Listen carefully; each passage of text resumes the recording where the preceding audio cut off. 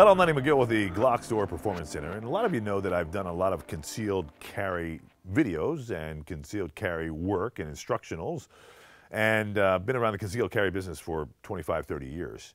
I know a lot about holsters, done a lot of videos for other manufacturers as well as for now some of the holsters that we're making. In fact, as you know, we make holsters specifically for guns with lights. So if you've got a gun and a light combination and you're looking for a holster, we can definitely help you out.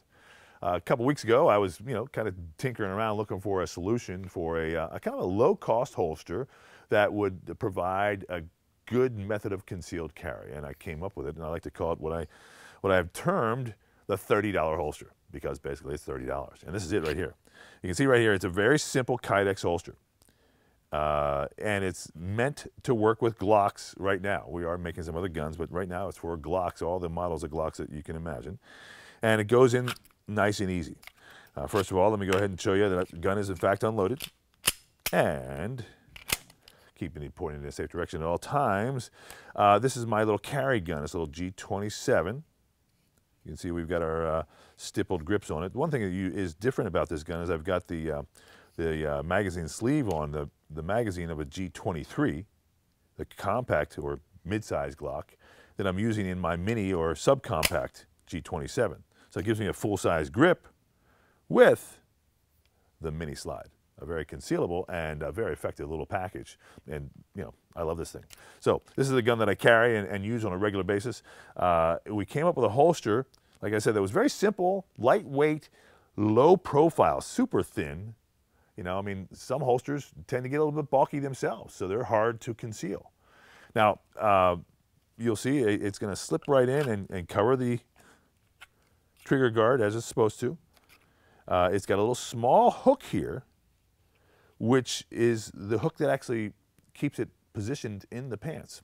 So the way this works is basically you bring it up and you put the hook in between the pants and the belt, and then you slide that underneath the belt and get it positioned, and then just bring the belt up just a little bit just to hook it into the hook.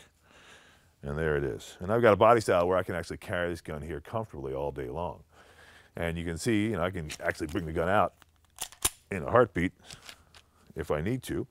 And to conceal it, well, it could be a t-shirt over top of that, or I could be wearing a jacket or another shirt, kind of like this. Get that guy straightened out there. And one, I could just leave it like so, or one button. Which is kind of the style right now. You can leave your shirt unbuttoned nowadays, and no one would ever know. Of course, to get to the gun, just simply get that button off there, get down, and boom, come right out. So that's one way you can wear this thing. It's not going to go anywhere because it's captured here by this hook. Now, to take it off, obviously just undo the hook and pull the whole holster out. Okay, this same method of carry inside the waistband, of course, can be accomplished in a more traditional spot, which is back here in the kidney area. So to do that, I'm going to do the same thing. Just slide this down there. I'm going to go ahead and loosen my belt too to make this a little bit easier in the backside because I can't see it as well. Slide it down like so. Get the belt positioned and capture right there on the hook. And all you see really is that little hook there.